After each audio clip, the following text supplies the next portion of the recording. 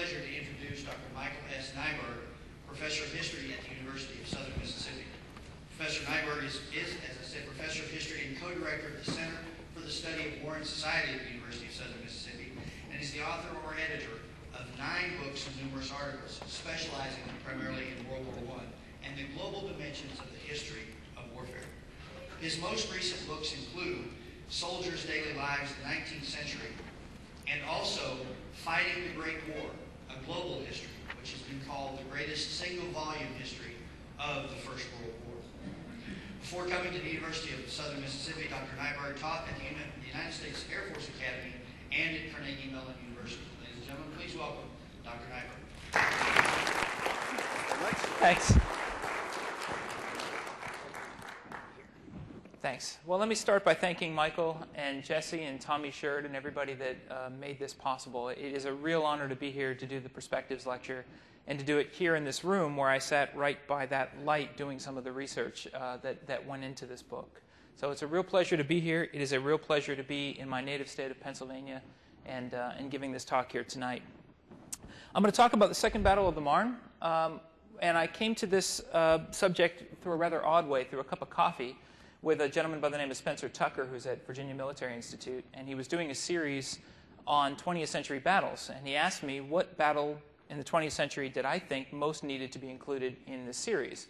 And I answered, somewhat foolishly, that there was no real scholarly book on Second Battle of the Marne except for Colonel Johnson's, which focused on the American side at Soissons, but that there was no book on the whole battle. And Spence, first of all, talked me into writing the book. And then he said, well, why do you think that is? Why do you think nobody's looked at this battle before? And I gave an answer to him that in looking back on, I'm rather embarrassed at.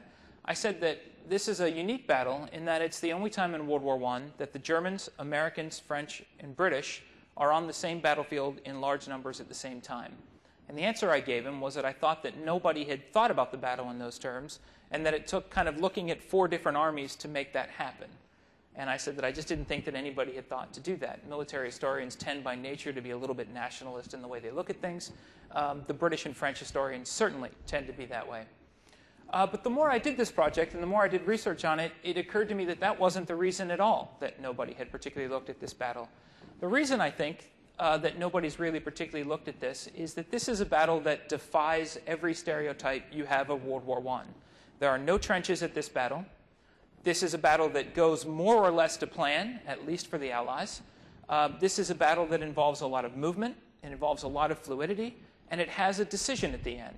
So in that regard, it's unlike the Somme, it's unlike Verdun, it's unlike Passchendaele, it's unlike even the Meuse-Argonne, these battles that we kind of look at and we say, well, what really came of this? What really happened?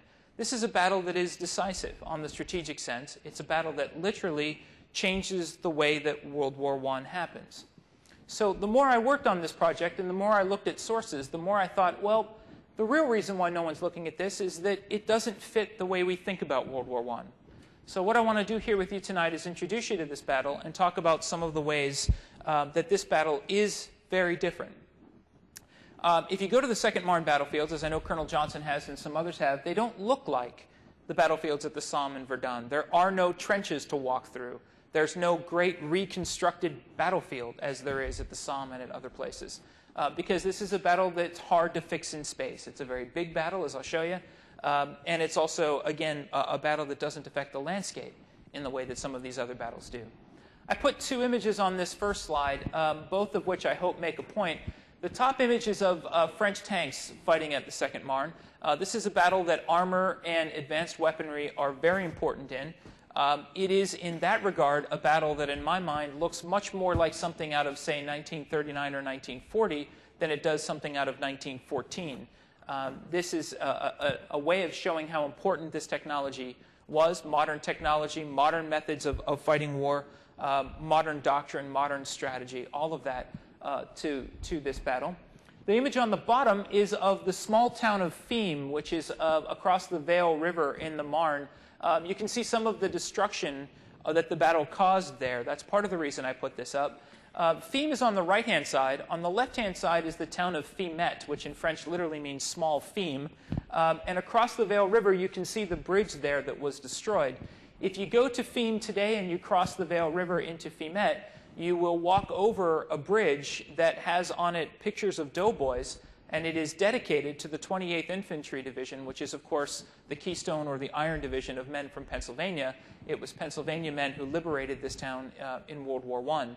So I chose that as the second image here, and we were talking at dinner about the great memorial at Varennes to the Pennsylvanians. This is not very far from that. Okay, the context for this battle exists in what happens in 1918 when the Germans launch a massive assault on the Western Front that begins on March 21st, 1918, in an effort to win the war before the United States can begin to send large numbers of men over to France. And as most of you probably know, they conquer everything that's in these kind of pink shades that are on this map right here. In general, they are attempting to go for the area right around the town of Amiens, which is right there. Amiens is the break point between, or the merge point, I should say, between the British and French armies. North of Amiens, it's all British. South of Amiens, it's French. The idea, in theory, is that you cause a break right here, the thinking being that if the British panic, they'll do what the British do, and they'll go towards seaports. And that if the French panic, they'll do what they should do, and they'll come south and they will try to cover Paris. This is the theory, at least. In reality, the Germans don't do quite so good a job. They never put enough pressure on Amiens to make this happen. What it does, however, is a couple of very important things, these campaigns. The Germans do take all of this territory here, which is remarkable by First World War standards. Really, really remarkable by First World War standards. It creates two very important things for the Second Battle of the Marne. The first thing that it does is lead to a meeting in the town of Doullens, which is up here somewhere, right about there, of all of the Allied commanders, not the American. Pershing's not at this meeting. But at the Doullens meeting, they all get together. And what they do is they finally decide, after months and months and months of arguing and wrangling about this question, that the Western Front for the Allies needs one commander. That the British can't run their war, the French can't run their war, the Americans can't run their war. There needs to be a single commander for the Western Front. And they show up at Doullens, which is close enough to the front line that they can hear the artillery shells that the Germans are firing in their general direction. They meet in the town hall of Doullens. The room is still there. There's a big mural on the wall to commemorate this occasion. And they sit down and they think about who they're going to name to this very important job of overall commander-in-chief. They all know it has to be a Frenchman because so much of the front line is French. And as you can see here, the French have 100 infantry divisions in the field. The British have 58. So it's going to go to a Frenchman. The British at first are in favor of Henri-Philippe Pétain, about whom you'll hear more later. When they show up at Doullens, Pétain is looking at maps, and he's already talking about abandoning Paris. He's already talking about the war maybe being over. Another Frenchman, a man by the name of General Ferdinand Foch, a man the British knew well and trusted. Foch walks into the room, he slams his fist on the desk, and he says, "Paris is a long way off. We must fight right here." One of the generals that was at the meeting says, "We'll give the job to Foch. At least then we'll die with a sword in our hands." Perhaps not the imagery Foch had in mind. What comes out of this agreement is a deal that Foch will conduct what is called strategic direction of the Allied armies. What that means in practice is that Foch will direct the British, American armies and the French armies where they should go, but it is up to those national commanders to actually do the commanding. So Foch is put in a position of trying to design a campaign without actually having any authority to give an order to anybody. And at this meeting, the French Prime Minister, Georges Clemenceau, turns to Foch and he says, "Now, General, you have it, the supreme command you always wanted." And Foch shoots back very quickly to Clemenceau. He says, "It's a fine present you've made for me. You give me a battle lost, and now you expect me to win it." What Foch does for the first time on the Western Front is he understands that this all has to be considered as one front. And the only real power that he's given is something called the General Reserve. It is, as the name implies, it's a reserve of troops that is kept back around here that is some French, some British. Eventually the Americans throw a division or two in there. The only real power Foch has is where those troops go. That's it. And the interesting thing I find about Foch is that at the very worst of this crisis, when the Germans are approaching Paris this way, they're approaching Paris this way, It gets so bad that the French government leaves Paris and it goes to Bordeaux, far away in the southwest of France. Foch is in communication with his wife, who is living in Paris. And I found a letter and a communication exchange between the two of them where his wife writes to Foch, and she says to him, the French government is leaving, everybody else is leaving, what should I do? And Foch writes this letter back to her in which he says, I have seen what there is to see, I have done what there is to do, stay there, I will stop them. So Foch is going to be a very, very important player in this scenario. However, he does not command the French army. Command of the French army remains in the hands of Pétain. And as I'll show you, they are two very, very different people. The big question becomes, and it's a natural one, where do you think the Germans are going to attack next? If you're British, what do you think they're afraid of? Where do the British think the Germans are going to attack next? North or south? Obviously north. And this is Haig's big concern. He is worried about a drive through Flanders to cut off these channel ports through which most of British supplies come. Without those channel ports, Haig can't supply his army. If you're Henri-Philippe Pétain, the commander of the French army, what are you afraid of? Where are they going to go? Paris. And this is the real concern that Foch has to manage. The British are right to be worried about the channel ports. Pétain is, of course, right to be worried about Paris. The question for Foch becomes, what do you do with these few divisions that are in that general reserve? Where do you send them? Do you send them north or do you send them south? And the controversial thing that Foch figures out, and I'll show you why he figures it out in a minute, is that the Germans are not going to go for Flanders and they're not going to go for Paris. Foch figures out that the place they're going to go is right there, along the line of the Marne River, right around here. A terrain that Foch knew very well because he fought in what was known as the First Battle of the Marne in 1914, and a terrain that Douglas Haig, the British commander, also knew from having fought there in 1914. And as we'll find out, the German commander, the Crown Prince Wilhelm, had fought there in 1914. Foch has figured out that this is where they're going to go next. What he has to do, however, is convince his subordinate commanders that he's got it right, because they don't believe him.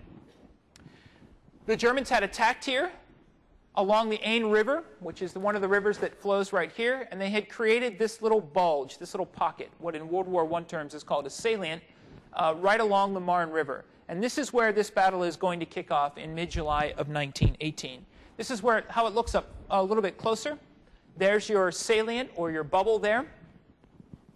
This is what Foch has figured out. Paris is 103 kilometers away. It's pretty far away. Verdun, the great French fortress city, is 120 kilometers the other direction.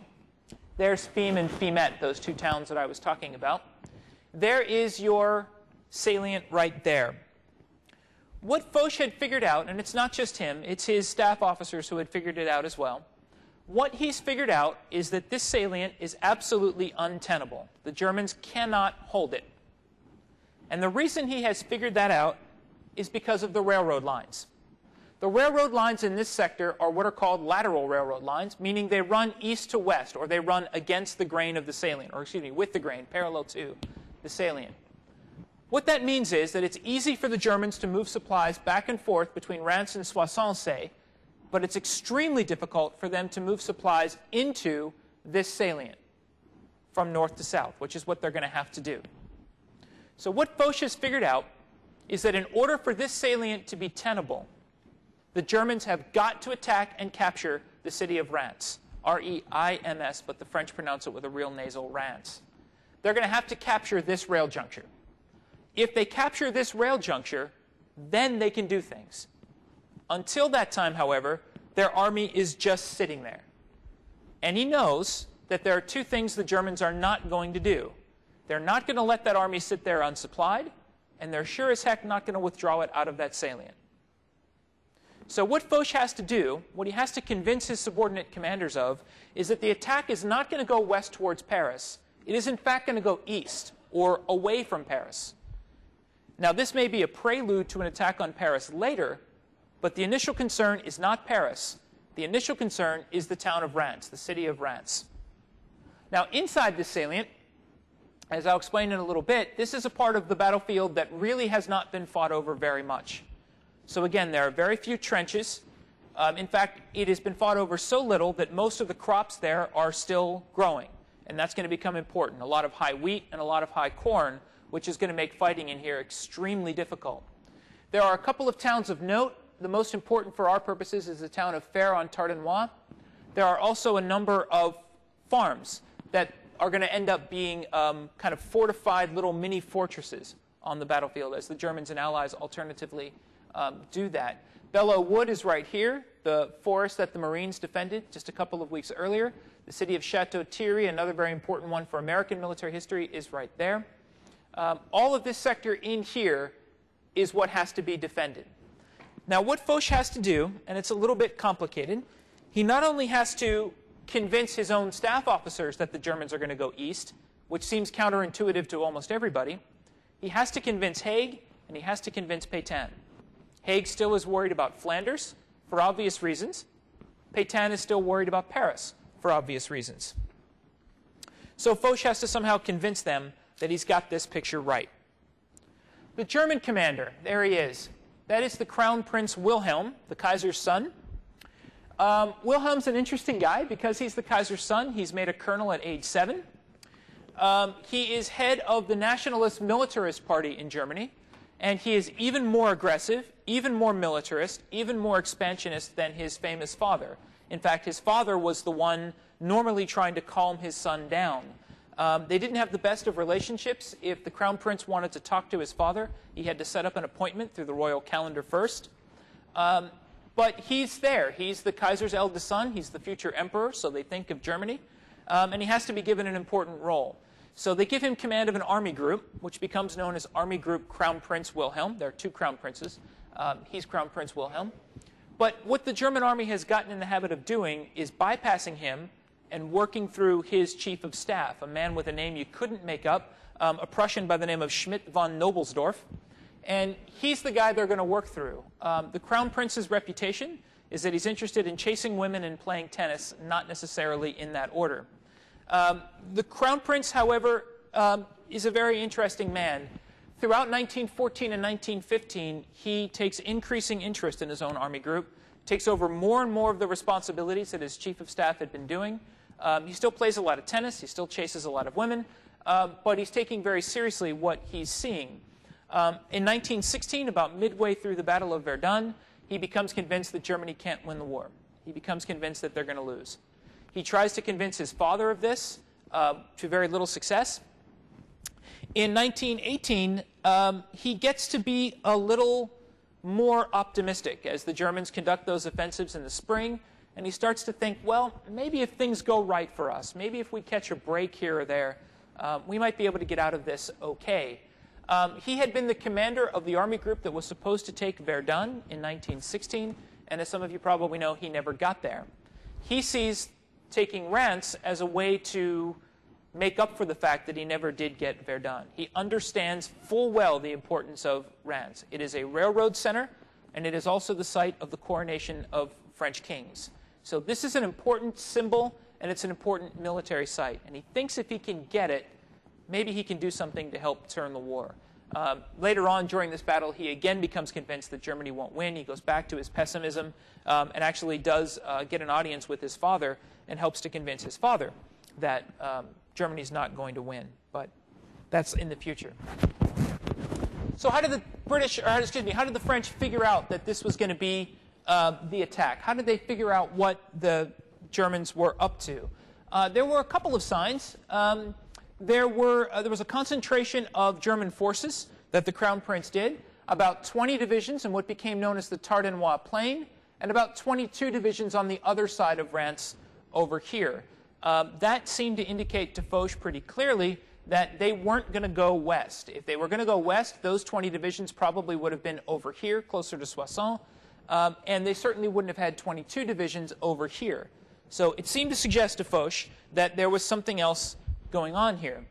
The Germans also did a very poor job of what we in the United States now call OPSEC, or operational security. They did not change their codes. The French had broken several of them. There was an incident where a German officer had swum across the Marne River to scout positions. He scouted the positions beautifully enough and found what he was looking for, but the French found him. and he was carrying a complete set of the operations orders for the attack on him. In fact, there were so many indications and so many signs, Foch's headquarters began to believe they were being tricked, because it usually wasn't this easy to figure out what the Germans were doing. This was a little too easy. Nevertheless, Foch is convinced by what he's seen that the German attack is going to go for either side of Reims and meet somewhere around the town of Epernay, which is right here. Reims and Epernay are the two French capitals of Champagne. So they, if you want to go to France and you want to really enjoy and taste some champagne, these are the two places to do it. Foch believed they were going to go for both of those cities, not so much for the Champagne, though that's a really good reason in and of itself, but because if they get Reims and Epernay, they also control this rail line.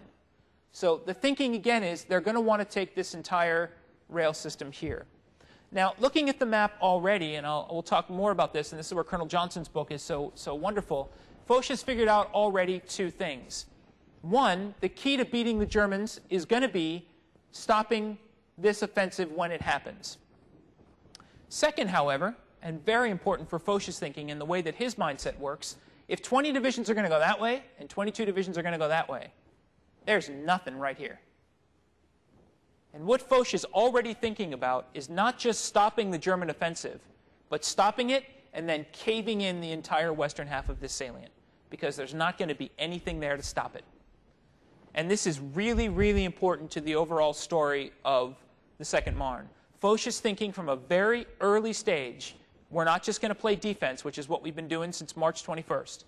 We're going to look for the point where we can stop the Germans and then turn the entire momentum of this war. And this is the place where we can do it if we play our cards right. His problem is that he's got two commanders underneath him who don't quite share his sentiment. The man on the right is by far the more famous. This is Henri-Philippe Pétain, a man who becomes famous in World War I, and of course becomes even more famous for his actions in World War II. Pétain's an interesting guy. He comes from the north of France, from a peasant background.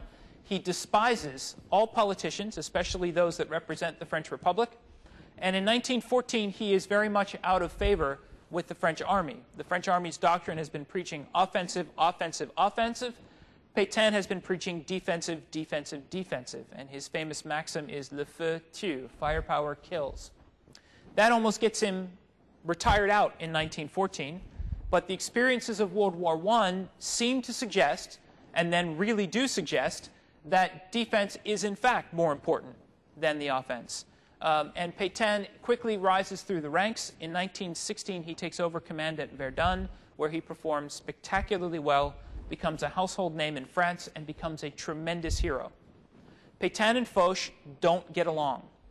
Foch is an ardent Catholic.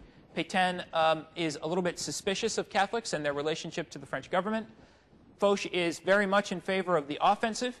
Pétain very much in favor of the defensive.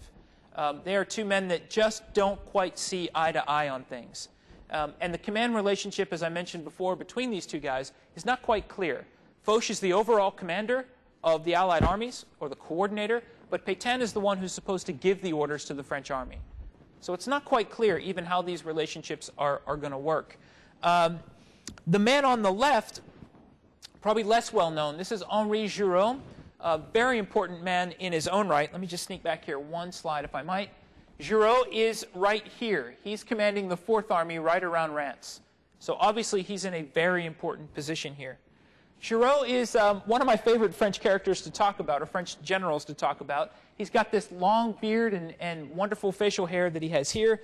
He didn't look at the camera very often because he didn't like being photographed. Neither does Pétain. This is about as smiling as Pétain gets. That's as happy as you'll ever see him. The other famous picture of him, he's literally growling at the camera. Really disliked all attention in that regard. Giraud had served in the Argonne Forest in 1914 when an artillery shell took off half of his arm and most of his leg. He was then sent out to Gallipoli to serve as the French commander of that operation, which later is very, very important to this battle because he serves alongside a British general who had also been at Gallipoli. And the two men got to know each other quite well. He's going to command the army that will later be over the American Rainbow Division, the 42nd Division. So he got to know a lot of Americans extremely well. After the war, he he became the honorary commander of the Rainbows, a title that he kept until the day he died in, I believe, 1940. It didn't get off to a good start, though. Giraud's driver, the first time he went to meet the 42nd Division, accidentally ran over one of the members of the Rainbow Division, so it didn't get off to a good start. But Giraud met an officer from the 42nd Rainbow Division, a man by the name of Douglas MacArthur. MacArthur, a man who didn't particularly like idiots. This is what MacArthur wrote about Henri Giraud. With one arm gone and half a leg missing, with his red beard glittering in the sunlight, the jaunty rake of his cocked hat, and the oratorical brilliance of his resonant voice, his impact was overwhelming. He seemed almost to be the reincarnation of that legendary figure of battle and romance, Henri of Navarre. And he was just as good as he looked. I have known all of the modern French commanders, and many were great when measured by any standard, but he was the greatest of them all. Giraud was without a weakness. So what was it that this man did that was so important to MacArthur? This is what he did, and let me walk through this with you very quickly. Giraud was trained in the old French army system, which means attack, attack, attack, attack, attack. Offensive à outrance, offensive to the utmost. When in doubt, attack something. Giraud, however, figures out by 1915, maybe that artillery shell did it for him, that that's not going to work to win this war. And Giraud and Pétain together come up with a system that is going to become known as the defense in depth. Other armies had done this before, but it's Giraud and Pétain that perfect it. And let me just explain to you what the system looks like. This right here is my vain, weak attempt to show trenches. That's what those are. They look like them. Come on. These things right here are called communication trenches. They are designed to move supplies forward and wounded men backward. And these things out here are SAPs, little listening posts out into no man's land. The way a defense in depth system works when it's done right is the men in the first line, very few for a division, 2 regiments out there and very few heavy weapons, a couple of machine guns, and that's about it. These guys are to sit and take on the brunt of the first wave of the enemy offensive. Sound like a good job? Very little heavy weaponry and very few men. In fact, it becomes known as the sacrificial trench. Now, their job is a very interesting one. They are not to sit and fight the Germans to the last man, as would have been the case in 1915. Their job by 1918 is to hold the Germans off long enough to break off the timing of their offensive. And I'll explain why that's so important in a little bit. Break the timing of their offensive, fire flares into the air to indicate where the main lines of the German attack are coming from, and at the last minute, spike your own weapons and get out of there. The men in the sacrificial trenches were all volunteers. Nobody was forced to serve in the sacrificial trenches. Why did they do it? Excellent question. I looked high and low for a single memoir, letter, diary from any man who had served in here. Couldn't find one. My best guess is this is the equivalent of falling on a grenade to save your buddies. Okay. Their job is to fight as hard as you can, slow the German offensive, don't defeat it, that's not your job, spike your weapons, and get out of there.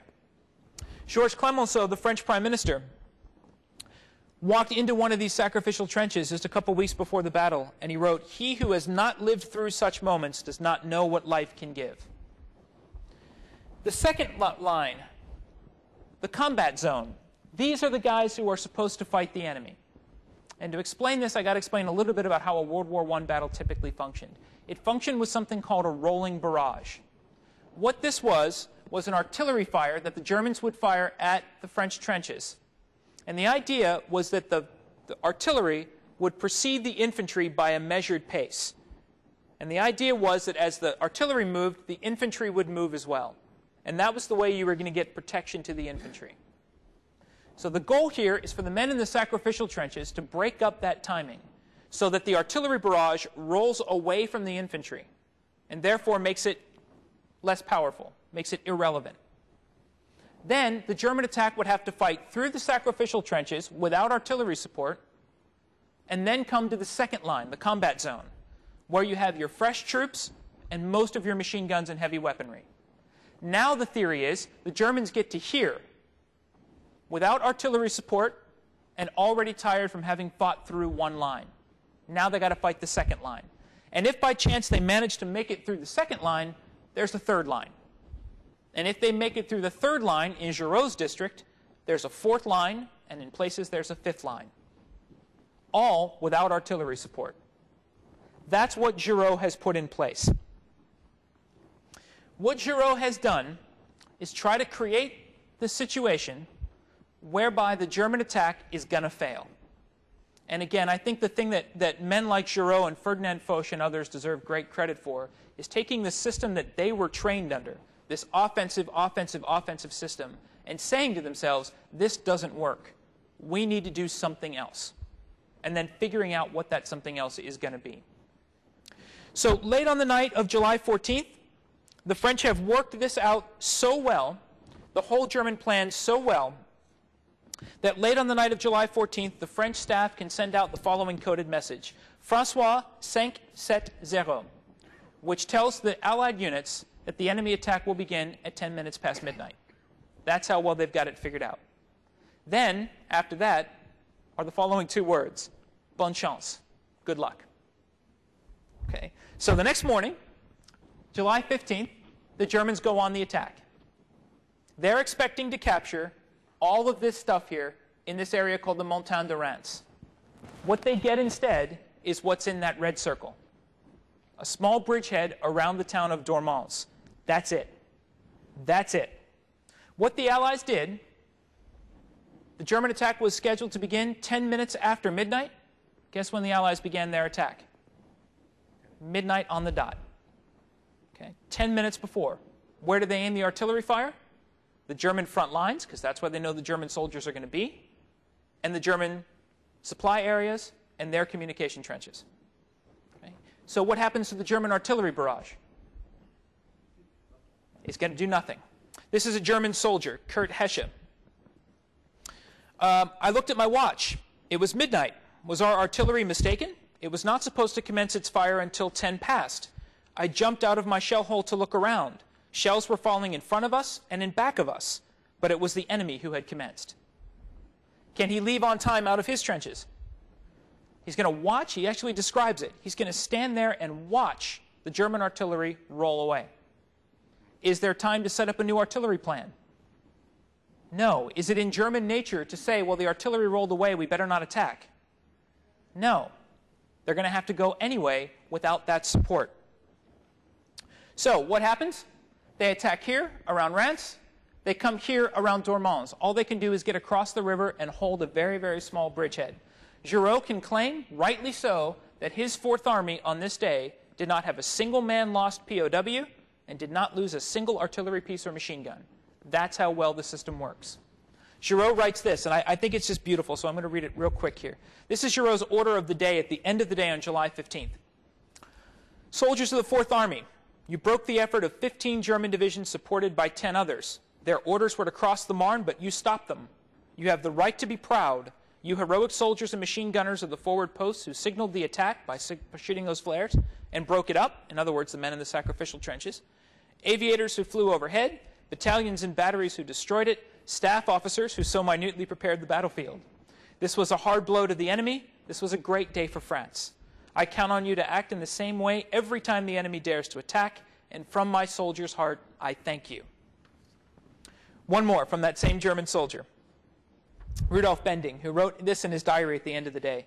I have lived through the most disheartening day of the war. The French deliberately lured us. They put up no resistance in front. Our guns bombarded empty trenches. Our gas shells gassed empty artillery positions. We did not see a single dead Frenchman, let alone a captured artillery gun or machine gun. We have suffered heavy losses. Everything seems to go wrong. Today has been the most severe defeat of the war for Germany.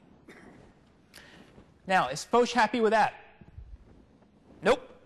Now comes what he's been waiting to do since he took the job in March. He wants to cave in this entire Western front. There's Foch on the right. Ferdinand Foch from down by Spain, down in the Pyrenees. Very interesting guy in his own right, but I don't have a whole lot of time to get into it. The guy I want to talk about is the man on the left, Charles Mangin, nicknamed the Butcher. The word to eat in French is manger. His nickname was the Eater of Men, Mangin. Okay. If you got put in his army group, you pretty much looked on it as a death sentence. Mangin was a very interesting guy. He got a lot of men killed. His famous statement is, well, whatever you do, you lose a lot of men. That was his offensive doctrine. Montjean had served in Senegal in the years before the war and had somehow developed the theory that Africans didn't feel pain the way that Europeans did. So Montjean developed something he called La Force Noire, the dark force, the black force. And the idea was to create an army filled with Senegalese soldiers. And he does this, and they fight extremely well in World War I. The one thing I'll give Charles Montjean, he is the only four-star general I know of in World War I, and I'm happy to stand corrected, who led charges by himself, personally led charges, on the theory that he would not ask his soldiers to do anything that he wouldn't do. Now, he's twice been kicked out of the French army, not kicked out, but reassigned, because his offensives are just too costly. Foch brings him back. Foch wants him, because he wants somebody extremely offensive and aggressive to handle the next part of the offensive that Foch has in mind. Montjean's a very, very interesting guy. There's a lot more to get into with him, but maybe in the Q&A here. What Foch wants to do, he stopped that. He wants this. He wants a three-pronged, three-army offensive. He wants Montjean's army to go for Soissons.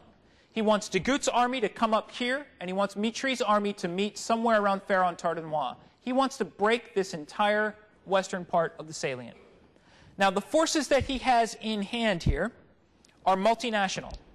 The armies are French, but the units underneath them are American. There are 4 British divisions, and there are 2 Italian divisions. So what you have is this weird Tower of Babel situation that Foch has found, where they're speaking English, French, Italian. The people that are doing most of the transportation are from Vietnam, so they're speaking Vietnamese as well. And they've got African soldiers who are speaking no less than 6 African languages. And Foch is trying to command all of this. And what he's trying to do is get divisions in the right place at the right time. So it's not uncommon for a British division, say, to think it's going over here to the 4th Army and find out it's been rerouted to the 6th. Show up in the 6th Army area, and there's no one there to greet them. There's no maps. There's no anything. So what do? Run towards the sound of the guns. So you read a lot of memoirs and diaries of guys, especially in British units, saying, hey, we showed up around Dormans. There's nobody to meet us. There's no maps. There's no nothing. What are they doing? What Foch is trying to do is get as many men on the outside of this perimeter as he can, knowing that this has failed and the Germans probably aren't going to try it again. What he's going to do is put several divisions. The American 1st goes under de Goutt's 6th. The American 28th, the Pennsylvanians, go under Mitry's here in the 9th. He's putting them all over here, just putting them wherever he can put them.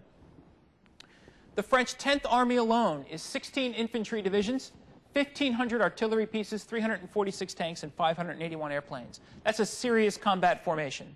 The German 7th, opposite them, is 8 divisions, most of whom are supposed to be resting from their experience recently in Russia. 700 artillery pieces, no tanks, although they do have some air power underneath them.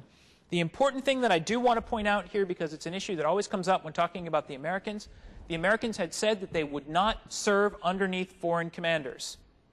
Pershing says, we'll do it at the divisional level at this battle. That is, a French army commander can give an order to an American division commander, but the American division commander will say where and when our troops fight. And he attaches a condition to this. If this works, and we do well, you give me my own part of the Western Front. You get us out of this situation once the emergency's passed, and you give me my own section on the Western Front. And that's the deal that they cut. Terrain here, as I said, there were no trenches, or very few trenches. Michael led me on a beautiful staff ride through Gettysburg today with the wonderful rolling hills of Pennsylvania. Not dissimilar terrain here, except with very high, tall crops. A lot of ravines, a lot of very steep, deep ravines, and a lot of high crops into which the Germans hide machine guns. So if you think about Pickett's charge, but think about it going up against 30 caliber water-cooled machine guns that can fire 600 rounds a minute, that's what you're getting here. So the initial attack here in the west, as you can see, works well. And after a couple of days, by the 27th of July, the Allies have taken all of this territory in here. It works very, very well. The Germans are caught flat-footed. The Allies are able to cave this in. Then it starts getting difficult. The German army is extremely good at moving around what is known as interior lines. Remember what I told you about those rail lines? So it's easy to move units and assets from the east over to the west in order to kind of shore up a falling position. So what you see here are a lot of small unit actions that, ironically enough, and almost everybody comments on this, it looks like the war they were trained to fight before 1914. Open warfare, no trenches. It's the war they thought they were supposed to fight in 1914, they just never got until now. And you read especially British commanders saying, hey, we had to go back to our 1914 manuals. All those things we were supposed to have thrown away. We were scrambling to find copies of it. How do you fight open warfare? How do you fight leapfrog, cover and fire kinds of things like the French have been doing?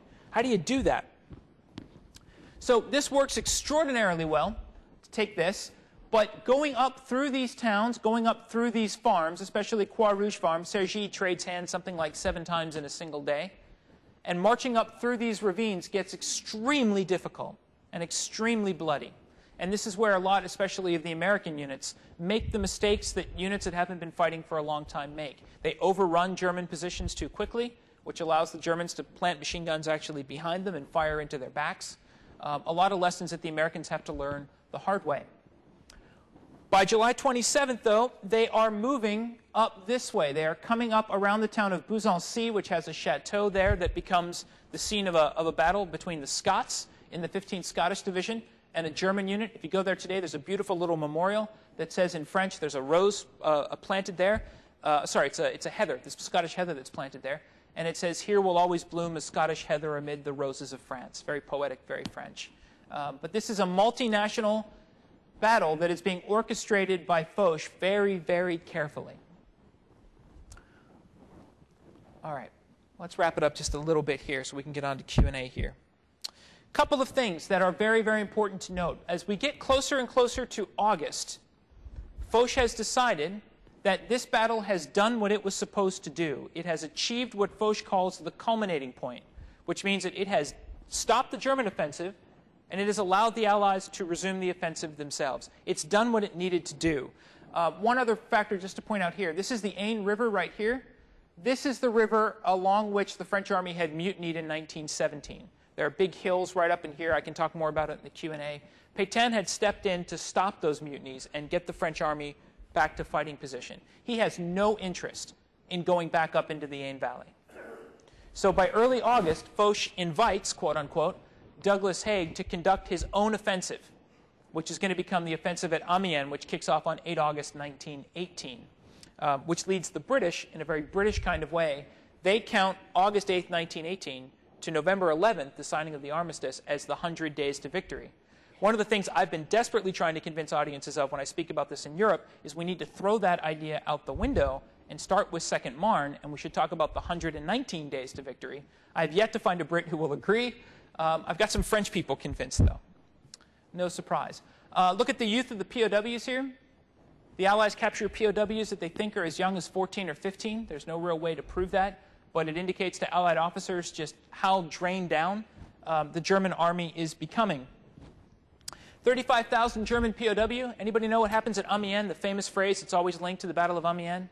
8 August 1918, the Germans take 20,000 POWs. That is, 20,000 Germans surrender. This news gets back to Erich Ludendorff, the commander of the German army, the quartermaster general, and he says this is the black day of the German army. And every book you will see written by a Brit, Colonel Johnson shaking his head, so I'm assuming I got this right. If you can find me a book about 1918 written by a Brit that doesn't have that phrase in it, I'll give you a buck. Okay? The black day of the German army. Well, twice as many German soldiers surrender at Second Marne than surrender at Amiens. And as I tell my British audiences, I spoke on this in England, this is not to denigrate the British. There were 4 British divisions at this battle too. It is just to say that the turning point of 1918 is Second Marne. It is not Amiens. 612 German artillery pieces. How are they going to make new artillery pieces? They aren't. They're at the limits of what they can do industrially. How about the Allies? What if they lose an artillery piece? We got American and French factories still firing them out, so it's not a big deal. 3,300 machine guns, which are also pretty awful. The Kaiser and the Crown Prince have a meeting. The Crown Prince has to tell his father that 20 German infantry divisions are off the order of battle. They no longer exist. They're gone. Okay. It is that night that the Kaiser records, actually one of the Kaiser's aides records in his diary that the Kaiser had a series of nightmares in which he was going to have to face all of his royal cousins from around Europe and admit that he had caused all of this damage. So the German system is beginning a little bit to unravel. I want to make 3 conclusions on this before I get to your questions and answer. This is a cartoon from the British satirical magazine Punch. There's the Kaiser with his ridiculous mustaches there that became so cartoonish. This offensive, as I told you, happened in Champagne country. So the caption reads, "A Champagne counteroffensive very much up." The bottle of champagne is getting the Kaiser right in the eye, and the champagne bottle reads Foch and Company. On July 24th, if I've got my memory serving me right here, Foch calls a meeting of the commanders of the Allied armies. Pershing's there, Petain's there, Haig's there. This is what he tells them. He says, "The Allied armies arrive at the turning point of the war. Engaged now in battle, they have seized the initiative of operations from the enemy." Here's the important part. Oh, it is 24th. It's right on my slide. Way to go, Mike. "The moment has come to abandon the general defensive attitude forced upon us until now by numerical inferiority and pass to the offensive." What he's telling his subordinate commanders at this meeting is, don't worry about being attacked by the Germans again. They're not going to do it. It's our turn. It's our turn. He tells Pershing, you're going to get your sector that you wanted. You're going to clear the San Mihiel salient. And then it's going to be up to you to figure out where to go next. That eventually becomes the Meuse-Argonne offensive after some debate and some trial and tribulation. I want to make 3 quick points here, if I may, to conclude. The first is a notion of what the Allies and what the Germans are trying to do in 1918. In 1918, the Germans are attacking, attacking, attacking, with no larger sense of what these attacks are supposed to do. Ludendorff's famous phrase, another one of his famous phrases, "We're going to punch a hole. After that, we'll see." On the other hand, Foch decides, very shortly after this meeting, of the conditions that he will accept for a German armistice. Foch says, if I can get the terms I want, nobody has any right to spill another drop of blood.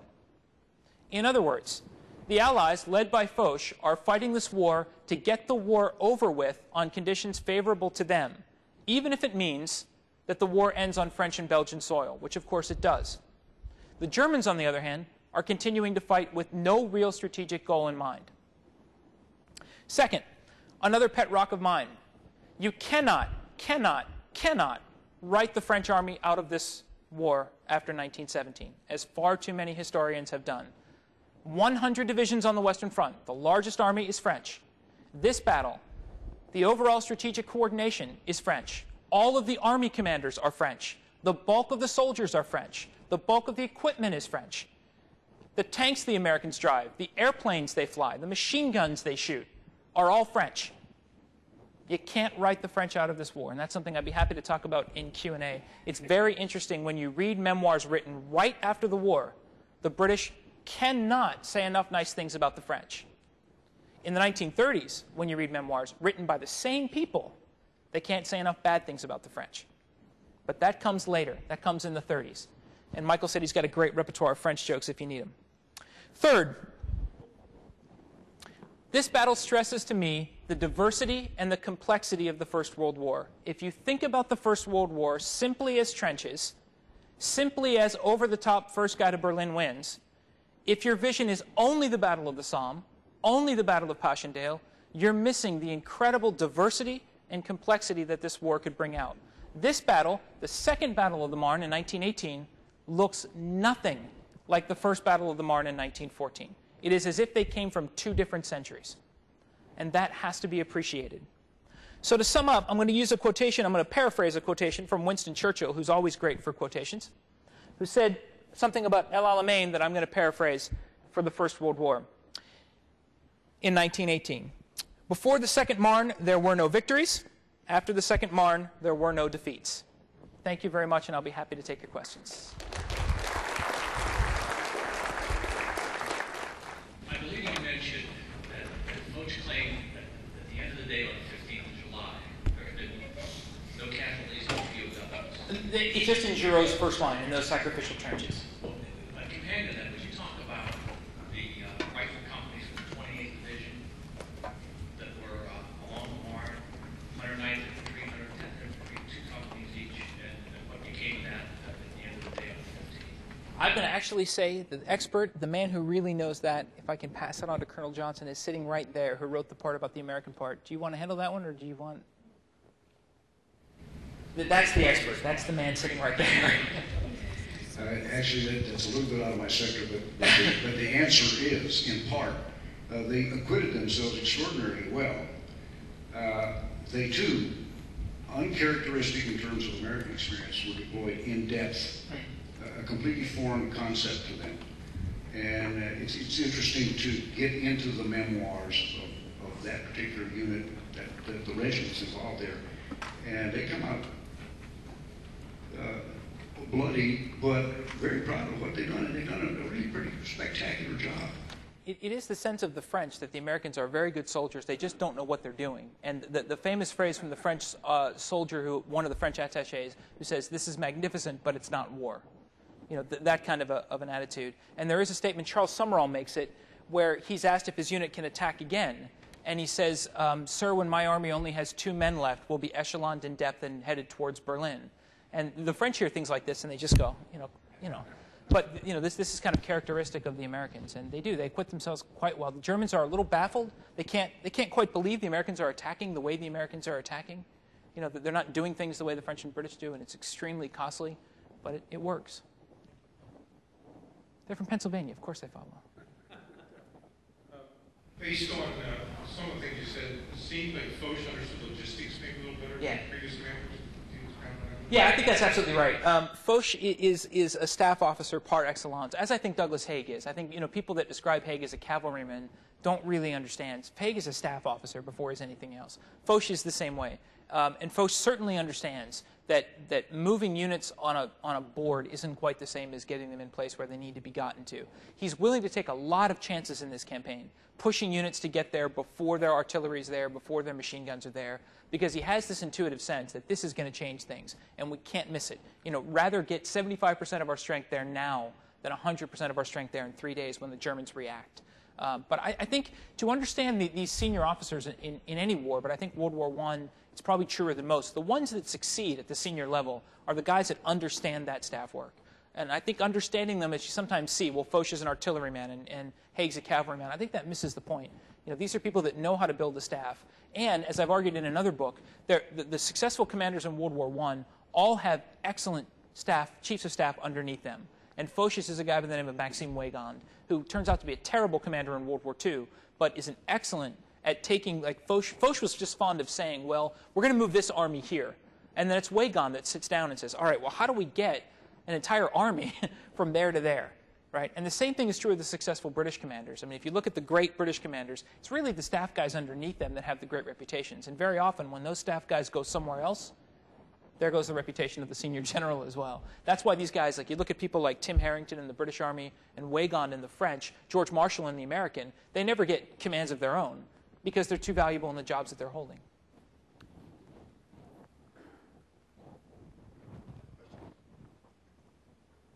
You going to tell me I was wrong on everything? No. I thought you were going to that. Just want to give you another opportunity. Can you talk about the Pershing's reaction to, participation in, and assessment of the American performance in this? Yeah, Pershing's an interesting character. I mean, he's stubborn as a mule, as you all probably know. Pershing goes to France with a letter from Woodrow Wilson. And the letter says that Americans will only take commands from Americans. So whenever Pershing is pressed, he just takes out that letter and he says, my commander-in-chief tells me this. On the other hand, when the crisis hits in March 21st of 1918, I forget the exact date, he goes to Foch in his very bad French, and he says, infantry, the Americans would consider it a great honor to be in this battle. Infantry, artillery, armor, everything we have is yours. Use it as you wish. And so Pershing is this very kind of, I think, very hard-to-read kind of character. On one day, he's telling Foch, well, if you have to abandon Paris, fine, but my Americans aren't going to serve under your French generals. And the next day, he's saying, hey, take everything I got. When you need it, you need it. And this is the case at the Second Marne. I mean, the Americans are commanded at the division level, but all the staff work is done by French officers. And my sense of it, and Pershing never says this, but my sense of it is that Pershing realized pretty quickly that his staff work was not up to 1918 standards. And that putting American troops under French army commanders would save American lives. And that's why he did it. Now, once that was done, he certainly wanted his own sector and his own staff and his own everything. But it's my sense that at Second Marne, he fully well understood. If he let the Americans do all the staff work, it was going to go very, very badly. And say what you want about the French. By 1918, they've got staff work down. They may not have had other things down, but they knew how to move things. They knew their own rail system. They knew their own logistics system. There was simply no point asking Americans who didn't speak the language, didn't know the culture, didn't know the terrain, and asking those guys to come in and do that kind of stuff. So I think Pershing, in that case, deserves some credit for being a modicum of flexibility. But as soon as this is over, I mean, he goes to Foch and he says, you know, I did what I did. I did what I said I would do. Now you got to create my army. And Foch actually says something to him along the lines of, today I'm going to be more American than any of you. You know, we're going to create an American First Army. So Pershing actually got along better with Pétain than he did with Foch. They became very good friends. It's kind of a strange friendship. It sounds like during the Allied counterattack phase that for one of the first times in the war, the Allies could mass their attacking forces more quickly and in greater force than the Germans can react defensively. Yeah, I think that's right. And I think it's a function of two things. It's a factor of the German system breaking down, and the Crown Prince is aware of this. When they do the attack on Reims, he writes in his orders, in his diary, he writes, "This is the last attack my army group is capable of." Because he's aware of just, I mean, those great German offensives, those great German captures of all that Allied territory are also the days when the German army suffers by far its highest casualties of the war. So they're moving forward, but at a terrible, terrible human cost. So on the one hand, the German system is breaking down. On the other hand, Foch is pushing the Allied system really to the maximum of its envelope. And that's why, again, these units show up with no maps, no guides, no interpreters, no heavy artillery, no medical corps, no anything.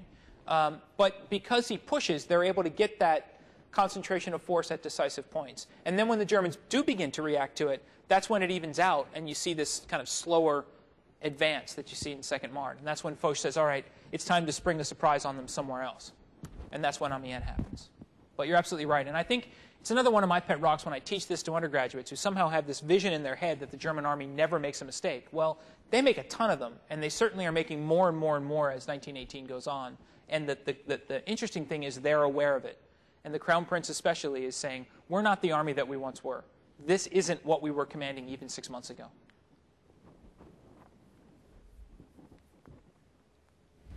The German objective originally was Reims. What was their overall objective? If they got that? Yeah, it's actually unclear. Typical in the way that the Germans do things, this Auftrag tactic, they never really lay out what it is they're attempting to do. Two theories. One is that after capturing Reims, they were going to build up their supplies in that salient and then make their big push for Paris. That's certainly what the French think. The other one that's a little bit better supported by the evidence is they were going to capture Reims, force the General Reserve to come in that direction, and then strike in Flanders, a project that becomes known as Operation Hagen. And Hagen's on the table until very late July. I mean, Ludendorff goes north. Ludendorff's actually not in Second Marne. He's in the north overseeing Hagen. And it takes a long time to convince Ludendorff, you can't do that. We've just suffered this massive setback. You can't do it. But the thinking among the Allies certainly was that they're going to rebuild and go after Paris. The evidence seems to me to suggest they were, in fact, going to hit Flanders as soon as they had gotten that General Reserve pulled to the south. And Hagen, of course, never happens. But it's very unclear. It's an excellent question because they're not sure themselves what it is they're trying to do. First of all, I'd like to thank you for one of the most concise and pointed lectures that we've heard here, at least I've heard. Thanks. My question is how important how decisive would a French loss have been? And could you please elaborate somewhat and put the battle war in context in the sense of the German army had obviously peaked perhaps a year or so before, and was obviously entering a period of steep decline. How did, in that context, how decisive was this battle, and would not the increased weakening of the German army manifest itself sooner or later, as it did in the August 8th example, or at some other point? I think you're probably right. I think sooner or later the Germans were going to make a mistake like the ones that they made here on the Marne. What I think you have happening here is number one, the weakening of the German army. And second, the arrival of the Americans. And I'm not one that's going to stand up and say the Americans came in and won the war. I don't believe that to be true. But the arrival of the equivalent of a division a day allows the French to take risks they might not otherwise have made. And this is another point Foch realizes. As long as the Americans are going to land 22,000, 23,000 men a day, Paris is safe. The Germans aren't going to get to it. Right? You may not be able to count on the Americans to do a very sophisticated combined arms, whatever, but they can sit and garrison Paris and the fortresses of Paris. No problem. So, and if you know that Paris is safe, then you're free to go ahead and take some gambles in ways that maybe you wouldn't have otherwise. And they're actually, you read some French memoirs where they're actually really angry that the Americans are coming, because it means the Americans are going to go into quiet sectors, like the area around Meuse-Argonne, and those French soldiers are going to go into the active sectors. So they see the Americans coming and they say, oh, there goes my period in the Vosges, you know, the nice, quiet, beautiful Vosges mountains. That's over. Now I'm going to get shifted up, you know, north. I'm going to get shifted to fight somewhere else.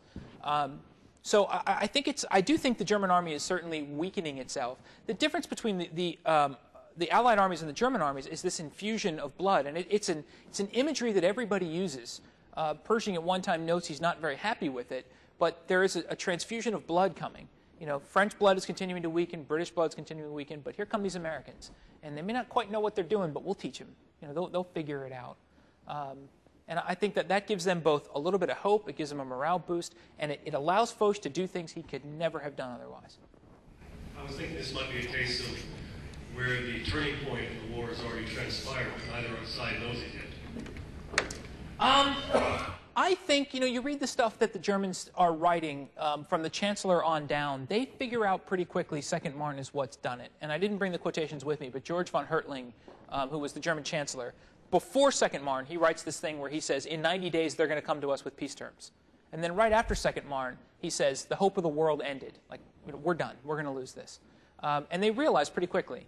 And it's at this point, this early point, when Ludendorff's already thinking, well, how do I get us out of this? And the way to get us out of this is to figure out somebody else that we can blame. And Ludendorff's a big proponent of that so-called stab-in-the-back myth. And how do we guarantee it so the armistice is signed before they put a soldier on German soil? Those are the two things we need to do. And then at the end of the war, of course, he gets the armistice. He doesn't actually negotiate it. He puts on a disguise and runs to Sweden. And then develops his own weird Nordic religion to replace Christianity, and then, you know, all the other weird things that come out of that. So that starts early on. I think Second Marne is what convinces the Germans, we're not going to get to Paris, we're not going to get to the Channel ports. And if we don't get to those two things quickly, we're not going to win. We've got to think of some other way out of this, because we're not going to win on the battlefield. And they believe before Second Marne that they will do just that. That they're that much better, smarter, faster, whatever than the Allies. But I think Second Marne is what convinces them it's not going to happen. We've got to think of something else.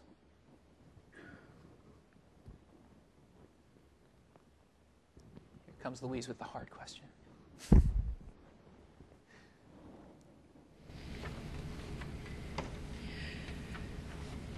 A year or so prior to this battle, you had mentioned in your talk that the French army had, at least portions of it, had essentially along that line beyond mutiny.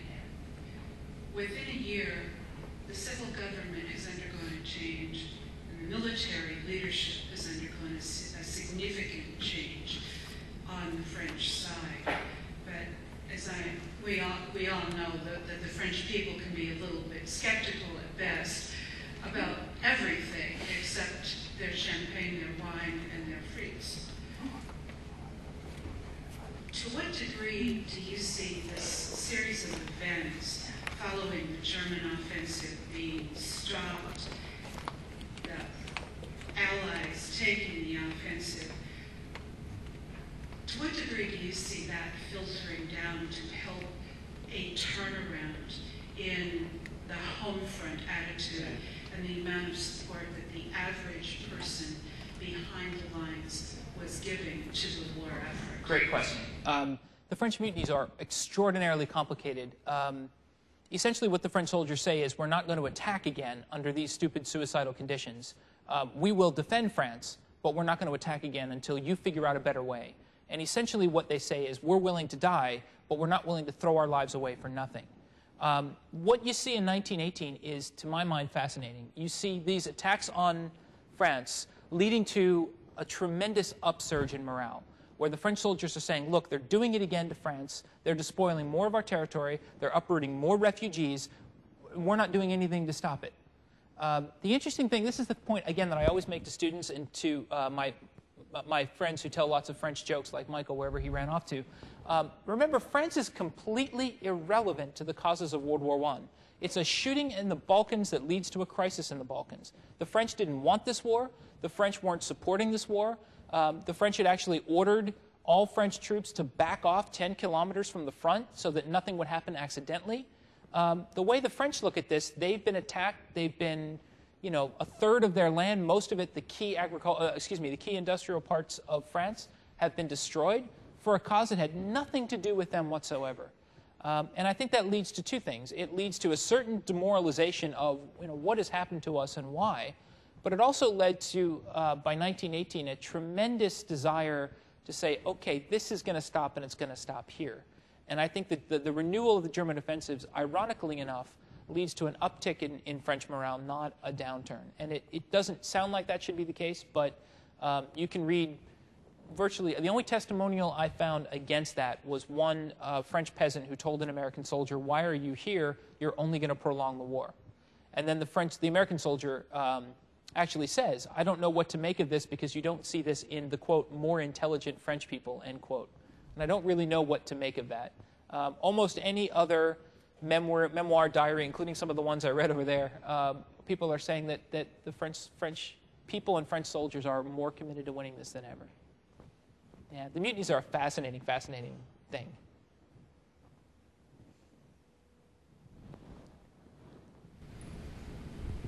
In your formal presentation, you hinted that you might like to be asked about folks so you could talk about them as a person. But I am a great straight gal, so I will ask you about Great, thank you. Also, I'd like to know what in his background made him what he was, and how would you compare him to somebody in time who would be his peer, like Eisenhower, maybe? Yeah, in fact, I think Eisenhower is a perfect case. Let me explain a little bit about Foch first. There is a picture postcard that I found from 1914, which has a picture of all of the senior Allied generals, British and French, from 1914. And Foch is hiding way in the background because he was commander of one of the armies at the Marne. The interesting thing I think about this postcard is that of all the men that are pictured on this postcard in 1914, Foch is the only one still holding a command in 1918. So the question is, why him? I think there are two things about Foch, maybe three, that make him kind of stand out. The first of those is that Foch had no interest whatsoever in the French Empire in the 1870s, 80s, 90s. Never served in the empire, never asked to serve in the empire, didn't care about the empire. All he cared about was Germany. All he cared about was understanding the German way of war, the way the Germans thought, the way they attacked, the way they defended. He's the only one of the senior French generals that never served in the empire. So when this war comes, he feels as though this is the moment he's been waiting for his entire life. This is what he's prepared for. And for the most part, he reads the Germans uncannily well. The second element of this, Foch was, like many senior French officers, a very devout Catholic. And of course, the French government was very avowedly anti-clerical, which puts him at odds with the politicians more than once in his career. But I think it gave him a faith that he could pull on when he needed to. And his letters are very interesting. He asked his wife not to keep most of their letters. She burned most of them. So we don't have those letters. But you do hear people referring to Foch as the phrase they use is a fighting priest. His headquarters more than once is described as the monastery. And I don't think that's meant derogatorily. It's meant to show a sense of faith that he has, that France will win this and that he'll play a part in it. And the third thing that I think Foch does that most other generals don't do, Foch is even before the war, Foch has figured out that if France is going to beat Germany, which is more populous, more industrial, and more geared toward war, being in a dictatorship or monarchy, than France could ever be in a republic, if France is going to win, it's going to need allies. And Foch, way before the war even begins, is courting the British tremendously. And he becomes extremely close friends, so close that it worries people on both sides of the channel, with the British General Henry Wilson. They each go to the other daughter's wedding. They get very, very close. In fact, they used to run around the staff room together trading hats. And, people thought this was just kind of, they shouldn't be this close. And it's Foch that convinced the British. Wilson asks him something like, well, if a war does start between us, the Royal Navy will protect you. And Foch says, I don't care about the Royal Navy. I want one British soldier on the continent. And what he meant by that was if one British soldier is committed, the British nation will have to commit everything. And so Foch, this is where I think the Eisenhower parallel is very good. Foch figures out pretty quickly, if a multinational coalition is what you need, the only way to make it work is to let the nations do what the nations do, which is why Foch never gives a direct order to Haig, never gives a direct order to Pershing. He gives a few to Pétain. Pétain ignores a lot of them. And then Clemenceau sits Pétain down and says, I have more faith in Foch's judgment than I do in yours. You're going to listen to what he tells you. And you know, that's an interesting relationship, too, because Clemenceau was incredibly anti-clerical. Foch was a devout Catholic. He and Clemenceau were as, you know, oil and water as two people could possibly be. But I think Foch had that figured out from the start. He understands Americans will fight better under an American flag and American officers. However, you can't put the Americans at risk by letting them go with the staff work that they do. And in that regard, I do think Eisenhower's command is a pretty good example. What's that great quote, someone else might have it, from Eisenhower when someone refers to a British son of a bitch or British bastard in the command? And Eisenhower's supposed to have said something like, well, yes, there are a lot of bastards in my command, but it's not because he's British or something like that. You know, call the man a bastard if you will, but, you know, Foch has that same kind of an attitude. He doesn't have quite the elaborate Cossack system that, not Cossack in the Russian sense, but, you know, chief of staff of, combined chief of staff, whatever the acronym stands for. Foch doesn't do anything quite that sophisticated, but the same spirit is there. He's a fascinating, fascinating guy, and because he didn't leave a very detailed diary, and he didn't write, his memoirs he wrote, but they're very officious, and he didn't leave letters behind, it's kind of hard to get to know that man, because he didn't let a lot of people get too close to him. So he's interesting in that regard. He hated politicians, too. He was asked many times to run for president of France, and he gave some version of, you know, I'd sooner hang myself, you know, every time he was asked. It's interesting, they all did. Pershing never ran for president. Haig never ran for prime minister. I mean, none of those guys, when they could have had public office, took it. And Pétain in 1940 only took it under the most dire of circumstances. They all loathed politicians and wanted nothing to do with the world of politics. Other than perhaps not always being ready for prime time, could you characterize American officers, say, at the regimental and brigade level? Inexperienced, certainly. Aggressive, brave to a fault is a phrase that the British and French both use. Eager to learn. I think this is something we also forget. An excellent book by a friend of mine, Robert Bruce, of how anxious the American officers were to learn, and the army they wanted to learn from was not the British. It was the French. And when they could, from the Australians, with whom they got along extraordinarily well, breaking the Hindenburg Line and some other operations that they worked on together. They learned from the French. They figured out pretty quickly, and I think Beau's book makes this pretty clear, that the British system was not the one that was going to teach them what they needed to do. The French system was more sophisticated. It used the weapons that they used. It used the system that they understood. This gets back to my pet peeve about all of this, that the negative stuff about the French is 1930s and after. When you read these guys' memoirs, like the thing I read from MacArthur, you know, I mean, they can't say enough good things about the French army, about how wonderful it did. I mean, Churchill starts his memoirs of World War II by saying the rock we all built upon was the French army. Right? Now, 1940 proves that that may not have been what you thought it was, but that doesn't change the fact of what it actually was in the war years. And this kind of knocking down the French has become, you know, a little cottage industry, and it's just understanding what that country went through in a war that wasn't theirs to fight. I know that doesn't answer your question, but you should talk to Colonel Johnson, who's right in front of you, who knows so much more about this than I do. Can I just say one last thing? I'd also like to thank Michael for a year and a half ago when he first invited me to do this, having the forethought to understand that Bruce Springsteen would be in Hershey last night so I could go. So thank you, Michael, very much for that as well. Did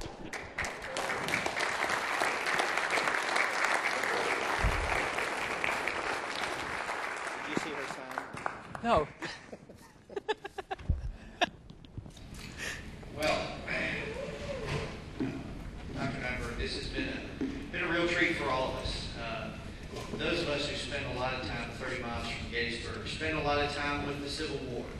Those of us who have an interest in the Second World War also spend a lot of time reading about it and enjoying it.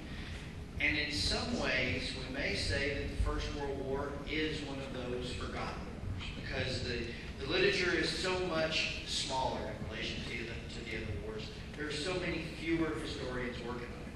But what you've done for us tonight is bring a small aspect of that war to the front and allow us to think about something that perhaps most of us haven't thought about very deeply at all. We really appreciate that. If you come out here, I'd like to present you a reduced copy of your beautiful. from outside. This is beautiful. As a token of thanks from all of the USAHEC staff. It's been a thrill to have you here. It's a pleasure to be here. A great historian we all know and respect, Dr. Dennis Showalter, has called Dr. Neiberg the Michael Howard of his generation.